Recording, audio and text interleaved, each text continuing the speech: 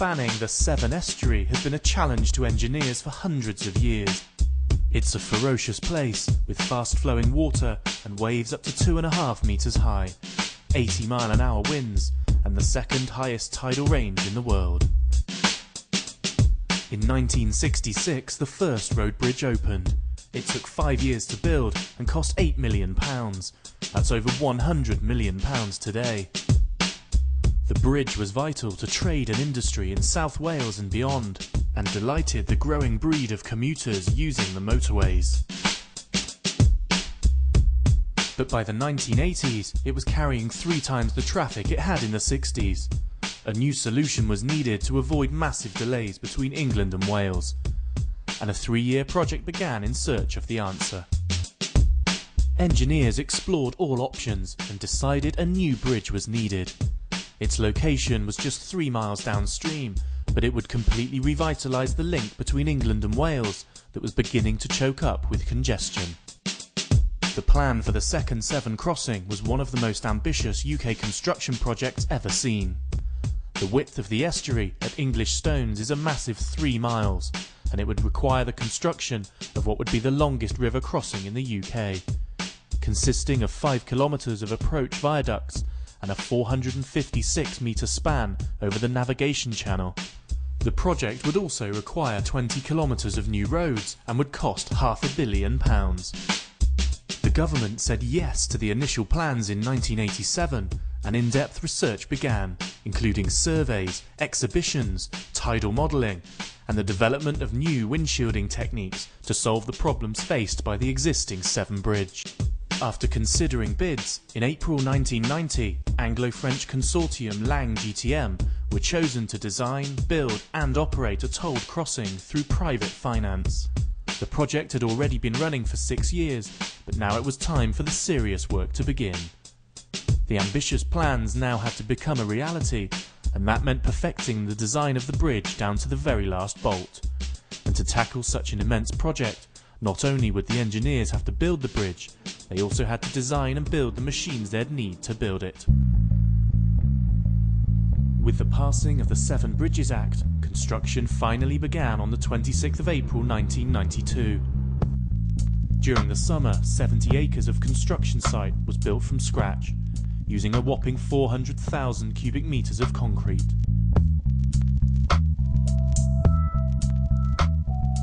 Here, massive casting sheds were built so that the 2,302 sections that would make up the approach viaducts could be made right next to the river. Dams and access ramps had to be built, and a road was installed right across the riverbed. All this infrastructure had to withstand the twice-daily battering by the tidal force of the River Severn. Also, a system of piles was needed to make sure the immense weight of the new bridge didn't damage the existing rail tunnel below. Floating cranes were shipped in from Europe and Japan. Although they'd need massive strengthening work to deal with the huge task ahead, they'd be essential for placing the caissons, the immense hollow feet needed to support the bridge. By August 1992, construction was underway on the first of the caissons.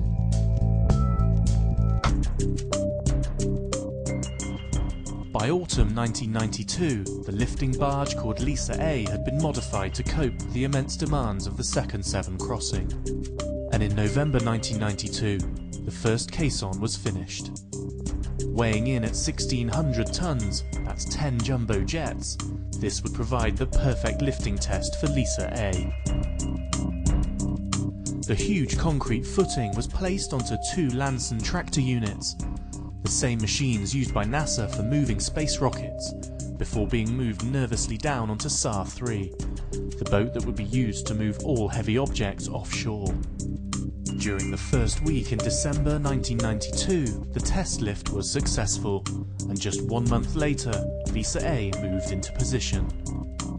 The team held their breath as N46, the first of 36 offshore supports for the second Severn crossing, was launched aboard SAR 3. The special boat has 4 intelligent engines linked to satellite positioning to maintain its exact position against the powerful currents of the River Severn. caisson is offloaded by Lisa A at the exact moment of high tide and is held in position as the tide drops away, before being lowered into its final resting place on the exposed rocks. After 2 years of planning and 2 trial runs, caisson N46 was successfully placed on the 15th of January 1993. But this was only the smallest of the footings, and now one would need placing every 3.5 weeks to keep on track. By summer 1993, the clock was ticking. The crew of jack-up barges increased to 6 to keep on schedule, and the construction crew used every available second of access to the foundations at low tide.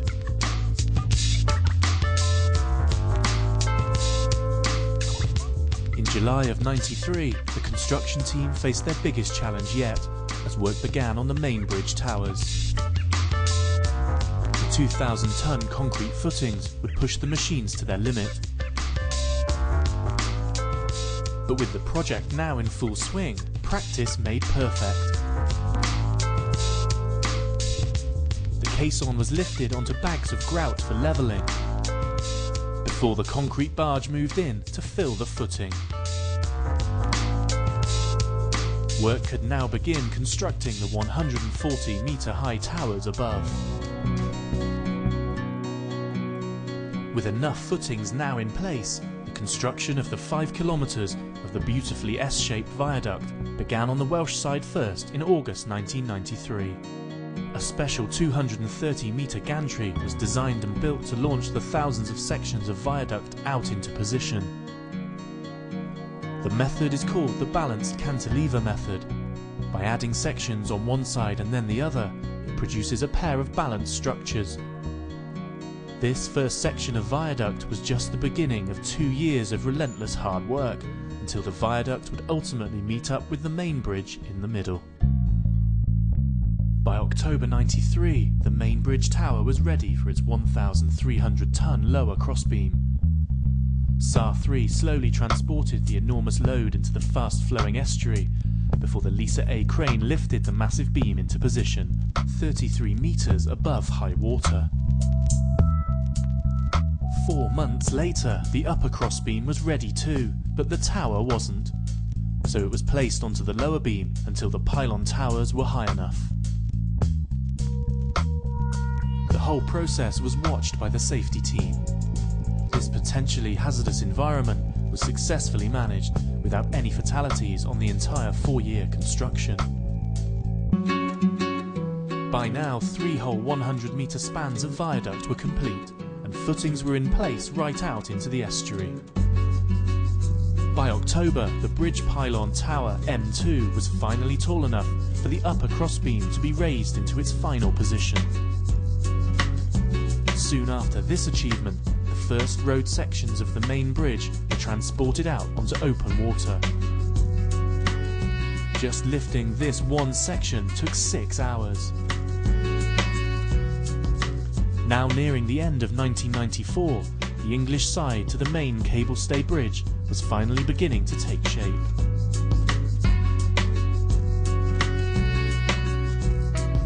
And on the 30th of November 1994, the last caisson footing was placed onto its foundations.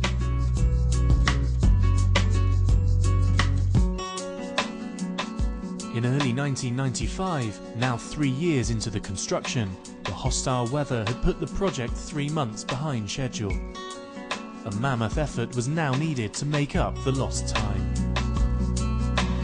And by summer 1995, both 2-kilometre viaducts were nearly completed. Now at last the viaduct approach would be connected to the main bridge deck. The last section of viaduct was gently lowered, finally completing the link from bridge to land.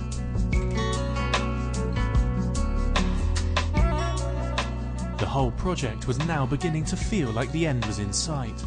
Soon the 2 bridge sections would meet and the 2 sides would be joined forever.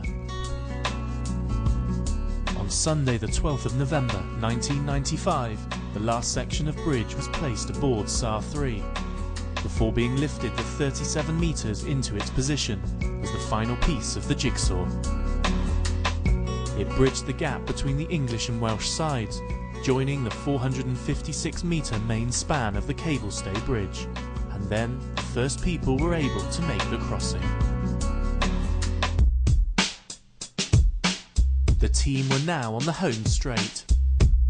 The last cables were lifted into position and tensioned before a team of abseilers fitted stabilising cables. Underneath, the bridge had its very own monorail system installed for servicing the 5-kilometre structure. Finally, the pioneering windshielding was fitted, capable of withstanding mighty gusts up to 180 kilometres per hour, along with lighting, signs and other road furniture. Now the crossing was practically complete. On the 12th of May 1996, 20,000 people walked across the bridge, raising £1 million for charity.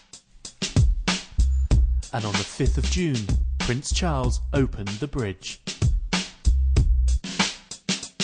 Despite the power of the natural forces facing this project, the second Severn crossing had been completed on time and on budget.